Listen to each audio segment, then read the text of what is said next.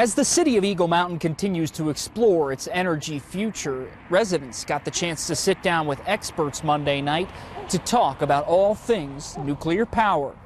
Some of those residents, like Joy Rasmussen, have no shortage of concerns. It's mainly the location. They want to put it inside the city limits. The second thing is the cost. Taxpayers will be funding nuclear reactors. And so there were no shortage of questions for this panel, which featured guests from the Idaho National Laboratory, the state's Office of Energy Development, and more. We want their concerns addressed. We want experts in the field to address them so that it's not just the city government doing this. Dr. Matthew Mamat from BYU says these small modular reactors have made great technological strides.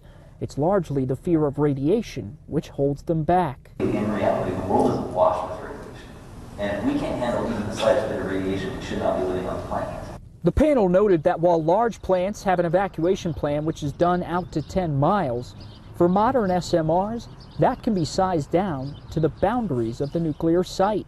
Not because they're sacrificing safety. The standards are the same. It's just that they're so much more safe. That distance you can be and still be totally unaffected is much smaller. City spokesperson Tyler Maffett says they hope Rasmussen and others can walk away from this town hall feeling more informed, and the city can feel more confident in its decisions moving forward. We want people to feel really good that this is a scientific approach and not just a political one. With learning opportunities like these now under their belt and the legislative session at a close, Maffett says the city will soon look to make its next steps from a policy perspective.